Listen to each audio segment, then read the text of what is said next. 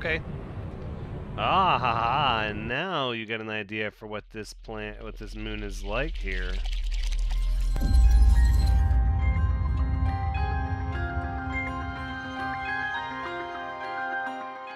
Hello everyone, Thoranx is here, and welcome back to No Man's Sky, episode 255, where we have found a wonderful little anomaly planet here to get these spore mushroom decorations. And I must say, I'm quite a fan of this color palette. I'm not sure which angle I like better there.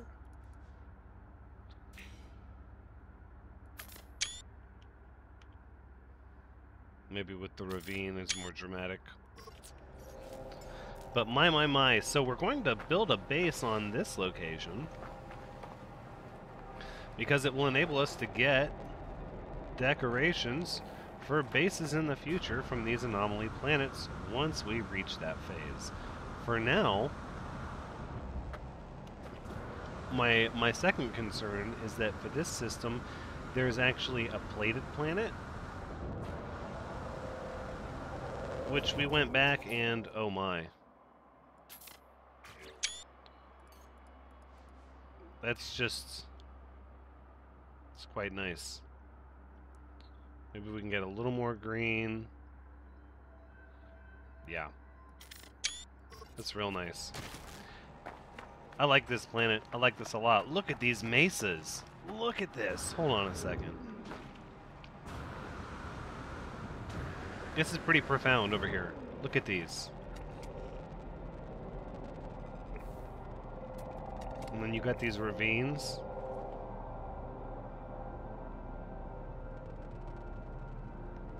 Okay then. And that settles it. We're gonna have a base here. I think right here actually. And then since this system also has a plated planet, we're going to check that one out, and if that is indeed the exact same anomaly I'm thinking of, we may actually delete our previous base.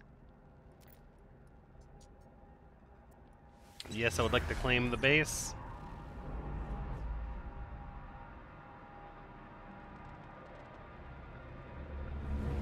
An interesting planet. I like these land formations. These are fairly neat. Winds of glass is what the weather registers as, with gold, silver, and indium available. An A-class atmosphere hub. Oh my.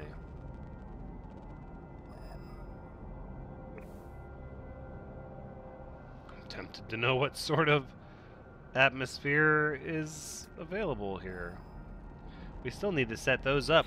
Those are the resources we have the fewest of, actually, in our cargo, are the atmospheric gases. Everything else is maximum or quickly approaching it, save for maybe ammonia. Still pretty high. We're not going to do that with extra cactus flesh or extra magnetized ferrite. We're not doing either of those. Okay. I think that being said, we should rename the base. Let us not forget that. Sporal double. Sporal double. That works. Thank you. Alright, so now we check the second anomaly planet in this system, and then we have the mega anomaly planet. The moon, I mean, can we honestly leave a moon unexplored that we know is a mega anomaly? Is that a thing? I don't know if I can do that.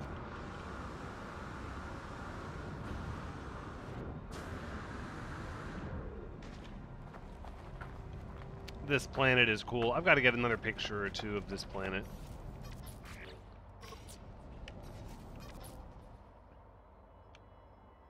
It's like the mountains are... I don't know. That almost looks like we crash landed here. The landscape's just very dramatic.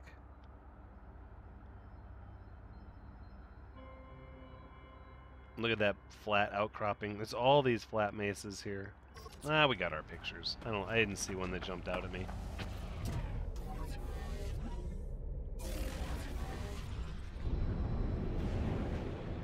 And there's a black hole in this system, so technically we don't have to go back to the other system. We can just stay here. Oh my goodness. Well, if that's really the case, then I suppose what we need to do, probably get our capital ship in this system at some point.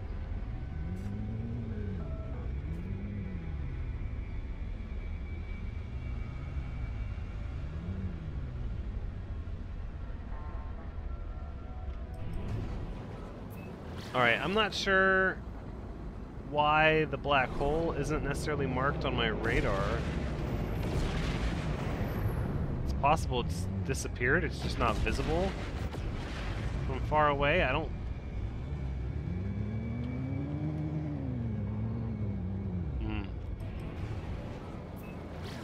I'm not sure how close you have to be to see it.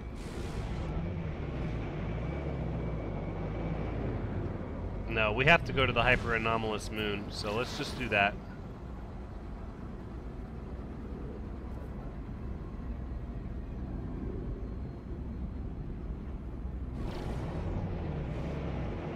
I imagine if we see the black hole, we see it. If we don't, we don't. There's not a lot we can do if it's not marked on our map. Maybe it has a timer or a distance. Once you leave a certain distance, it goes away.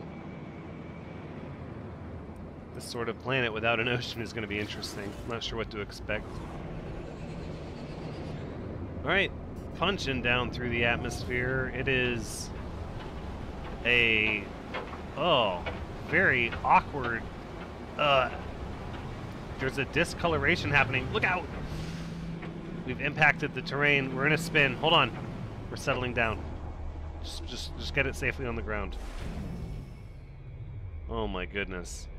External temperature reading 92 degrees. We came in way too hot. They're inverted superstorms? It's hard to see a thing here.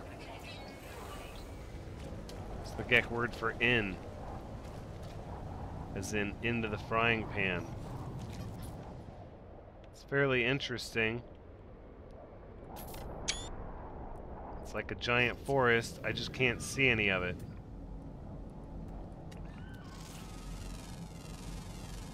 There's something up with this moisture, though.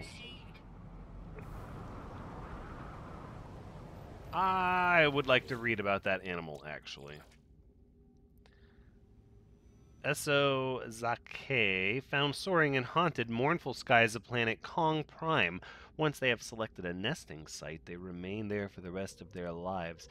As they continuously build, the nests of a mature adult are frequently colossal, filtering gills inside their cheeks allow them to suck up water and extract nutrients from algal blooms.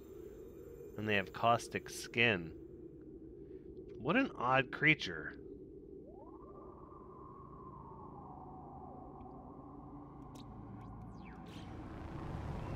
Fair enough. That doesn't tell me much about what's going on with the atmosphere.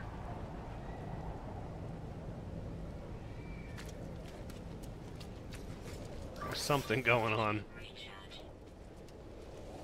The colors here seem all skewed.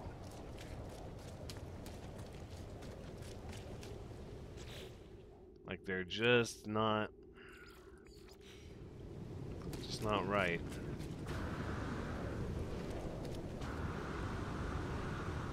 I would like to get a little deeper into these jungles. Oh, finally, the storm is clearing.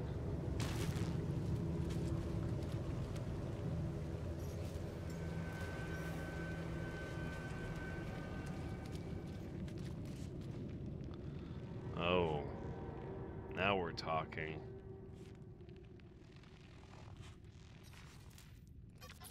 How is that for an alien jungle? Okay, alright. We lose those colors and you go to those other ones for some reason. Only the default filter gives you this weird sort of tint that's happening on this planet.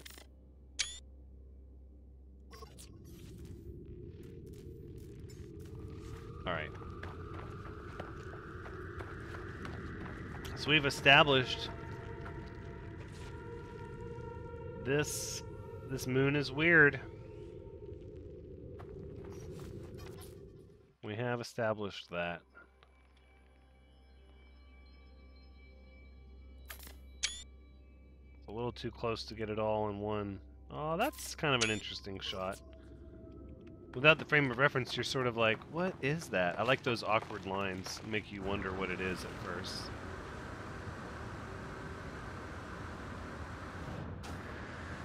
Okay, so there are large mountains here. These sort of magnetic swept mountains. And it's got this pink tint to everything. But only until you walk up on it.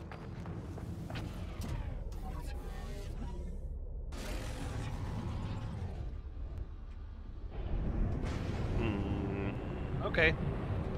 Ah, ha, ha, and now you get an idea for what this moon is like here.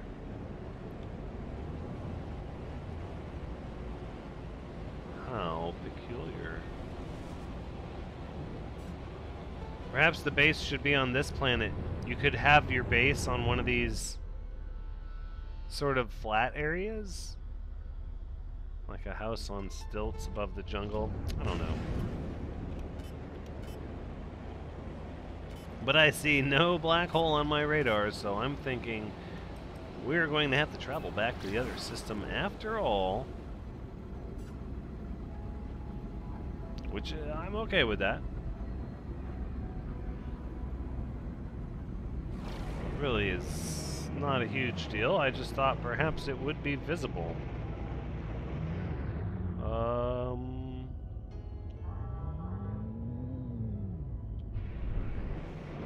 No, they got this weird energy in this nebula, but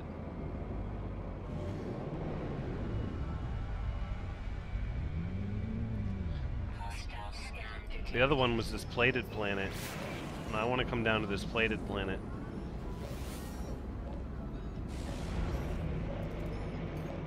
Yeah, well, I'm calling in my ship, so what do you think of that?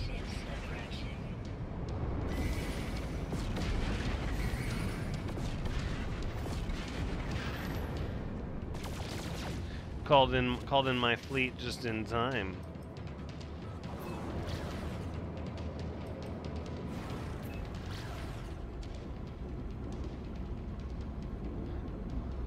Says pirate attack ships remaining. I am pretty sure they're long gone at this point.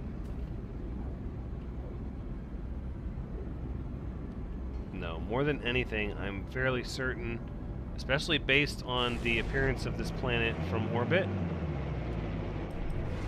fairly certain this planet is going to be identical to the other one that we built a base on 2 episodes ago? Not built a base, I'm sorry, claimed for a base in the future. And if it is the same, then we're going to keep this one since we have 2 anomaly planets in this system. And we'll just undo the other one. Wow, look at that shiny, shiny metal surface. That is pretty neat right there. Kind of a fan of that one.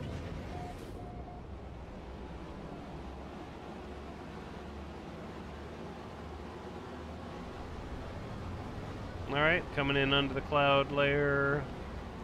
And it is the same. Okay, that means... Oh, and it's mountainous. Oh, intriguing. No, that means more than anything, we can get rid of the other base, so we can consolidate our bases, which is what we're not going to do that now, but that's what we did 2 episodes ago, and we will do again.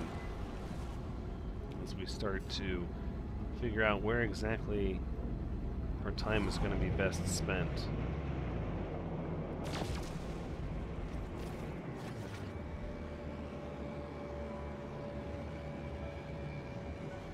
No visual indicator for black hole at all.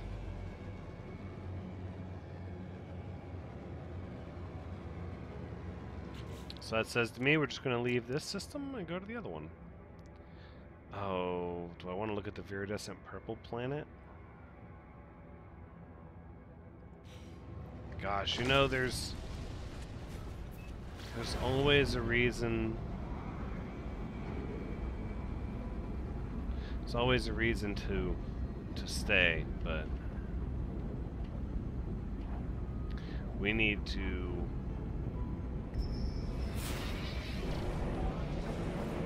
Oh, a trader? No, I don't want to trade. That trader was like, wait, did they answer our hail? No, sir, they just left. Inconsiderate son of a gun.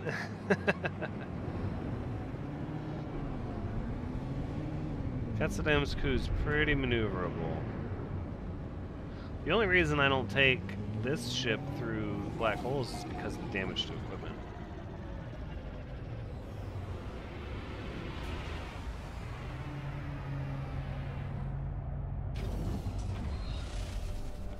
Alright, so I think it's fair to say we can go ahead and just warp our whole freighter back a system.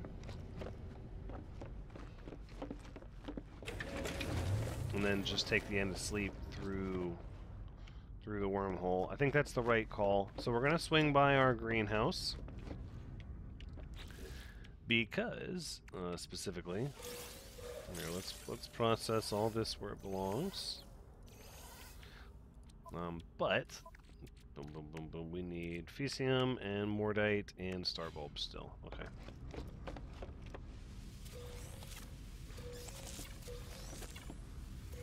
So we're going to go ahead and also accept all of our expeditions and get ready to send new ones out. And it takes me about 15 to 16 minutes to get all the inventory straightened out. And so I'm going to do that off camera. And I'll bring you back here in just a minute. So it appears one fleet is not quite ready to be done. Still requiring an hour and 16 minutes to go. Very, very long expedition. The other expeditions I was able to collect without incident. And I figured since the last time we did a little bit of capital ship maintenance, I showcased the construction side of the house, that this time, doing freighter capital ship maintenance, I would showcase some of the inventory and organization side. That's right, over here in the Red Wing. So, first thing is we need to put away all these little bits and bobs that were on the freighter when we got here. We have things like meaty chunks and this hexite and, yeah, all sorts of unique little things. Well, right away I know the meaty chunks go over here in box 9. The paleo all day, and then we don't really have anything there. I think for a shield mod,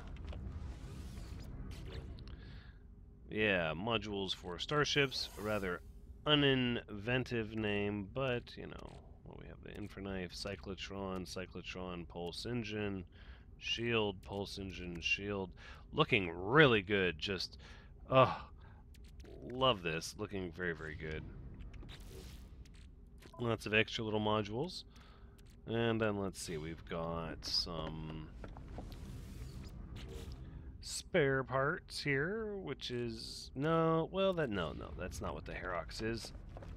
The Herox is one of our shiny rock components there, and so is the Lemium, but our Lemium, we're almost maxed out. Let's see, we've got 3 Grantine, 2 Aronium, 1 Magna Gold, 2 Herox. Trying to balance these out a little bit. We only have the 1 Dirty Bronze.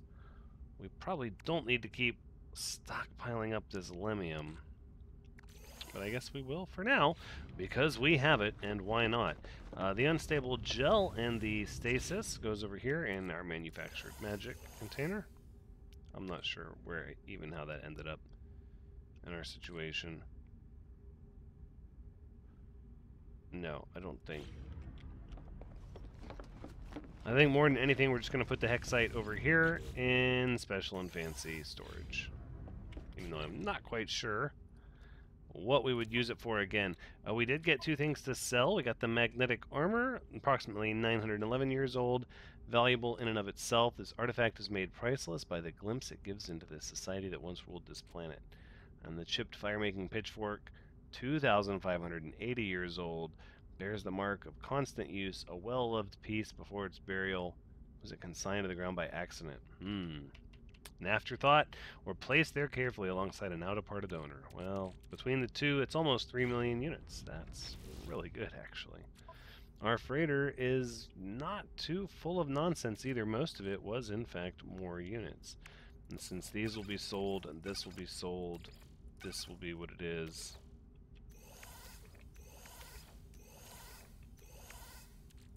Sold and sold. So then I guess we'll come right back over here to shiny rocks and see if we need any of these. I think the Aronium, till it's full. The Grantine, oh, we're not going to need that much Grantine. Come on. More than anything, I would start another pile of Iridesite, put more Geodesite in there, sure. Okay. So what do we do now that we start? Okay, so the question is, what do we do? Which is why I wanted to showcase some of the storage. So we start piling up all these goodies, right? Like all this Grantine, this Aronium. So at this point, this is when we are going to start messing with the construction again, because really the best thing to do is to just spin these into more resources. Yeah. So gold, not a horrible resource to get more of. Especially if you've been using some of it, like we have.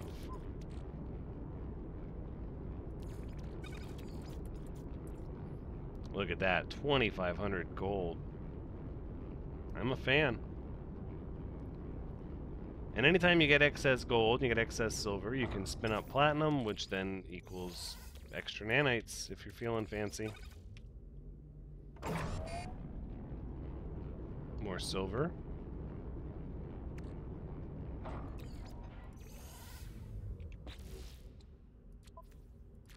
And from there you can see, okay, we're a little bit over maximum. So instead we're going to put these on the freighter. Very valuable stacks of minerals. Look at those. Some of these are incredibly valuable, some of these not so much. The platinum, though, look at that. That's really good stuff. Let's get some stacks of platinum and just sell those. Okay, but since we don't have all of our expeditions back yet, we can't very well send them out, because then we'll have them on like different schedules, and I don't really want to do that. So instead, we will travel back. Wait, no, we're on the far side of the greenhouse. Gotta go this way. So we'll travel back to our previous system and take the black hole that we know is still there. Just because the one in this system abandoned us. 1.5 million for 1,700 activated indium. Not bad at all. Sure, those in the Gek relic, gold, silver, all of that stuff should all be sold. I will check, actually, and see if they're selling tritium here. That would be swell. Of course not. Why? Because we need it.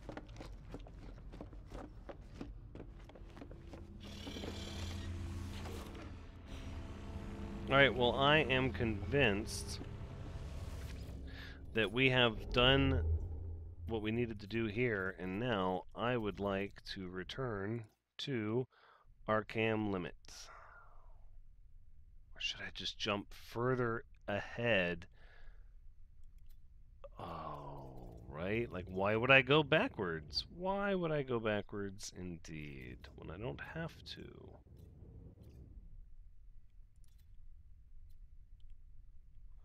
Two planets, medium economy, 1-star economy, 1-star economy, yikes. Now we're getting out of jump range.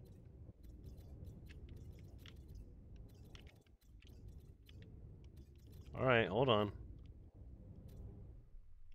2-star. Well, I like 2-star better than 1-star.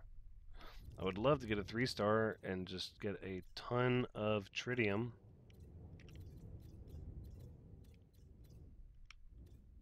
Nope, not the chromatic. Oh, 1-star. Why are you doing this to me? 3-star, out of jump range. Oh, it is too. Oh, there's a lot of planets on that one. Look at that. It's like a binary star system. Double red stars, both with water. Wow.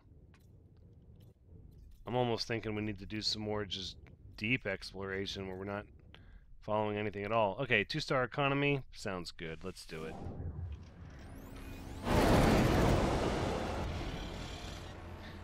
You only spend so much time looking for that perfect economy before you just gotta pull the trigger and go. Dark nebula. Foreboding.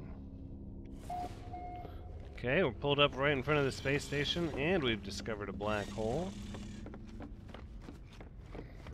Let's inquire about that tritium. Not a chance. Not a chance.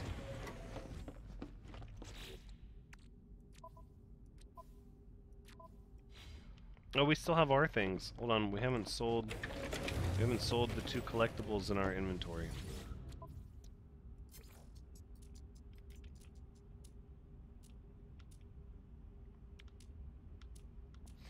Namely, the magnetic armor and the chipped fire-making pitchfork.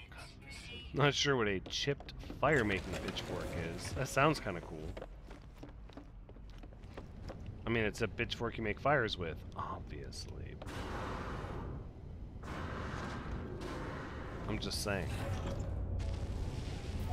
I'd love to see it in action. I guess that's all I'm saying. I just love to see it in action. Black hole in the dark nebula. Oh my goodness. Ominous and spooky. Alright, well let's punch through this a little bit to look at... It's a new Earth. Splendid and untouched. A beautiful, flourishing planet.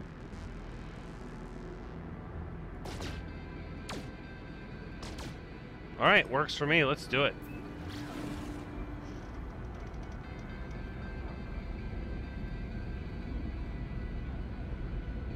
That's right. And I almost thought we'll just go straight to the black hole and we'll just not even look at this system. All right, let's see what we got. Trade frequency. I mean, sure, trader, what do you have? I don't... Oh my gosh. You're wasting my time, see?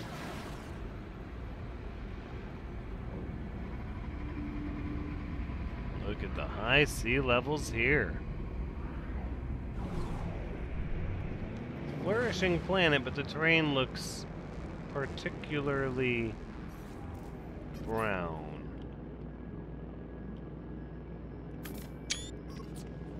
Let's give it a shot. Diving straight in.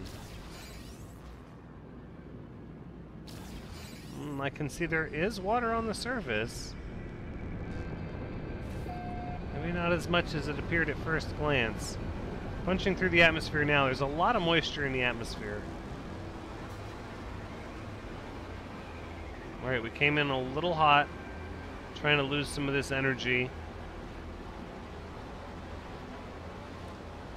Oh my. Oh my. Everything is very green. It looked brown from orbit, but I have to say, this planet is green with trees. Okay, it's got a superheated drizzle. But I mean, that is the bluest bluest of water.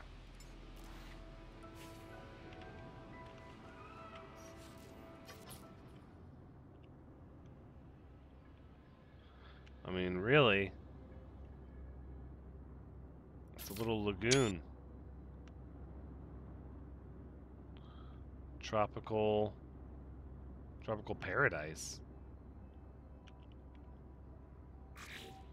Now, let's go something more vibrant. No. Let's see what Filmic looks like.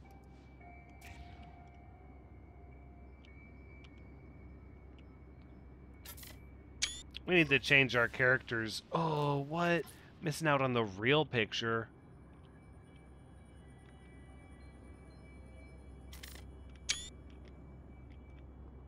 Wow. Okay, hold on. Maybe if we get just kind of ourselves. But I want to see the sky. Yeah.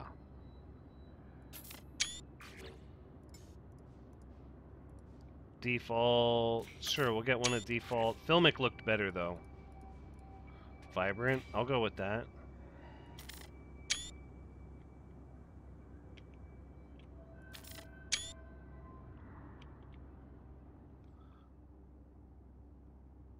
Without the trees, no, you need the little palm trees. So we're going off the rails. No, it's okay. It's okay. Trust me, it's all part of the plan. We get a little bit of the trees, right. And the water, like that. Okay, enough of that, because now we're getting cooked in a nighttime steamy storm. But we're gonna have to continue this in the next episode. Until then, take care.